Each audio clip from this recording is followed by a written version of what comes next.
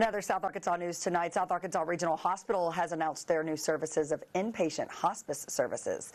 The hospital has partnered with Arkansas Hospice, the state's largest nonprofit provider of hospice care, to meet the comprehensive health care needs of our community for the patients and their families. With the new services, families will have 24/7 visitation, allowing them to be with their loved ones during a difficult time. This just furthers our mission to provide what our community needs. Hospice is a difficult decision. It's often a decision that people make later, when really hospice can provide a benefit much earlier on. To find out more about the hospital's new inpatient hospice services, you can call them at 870-863-2000.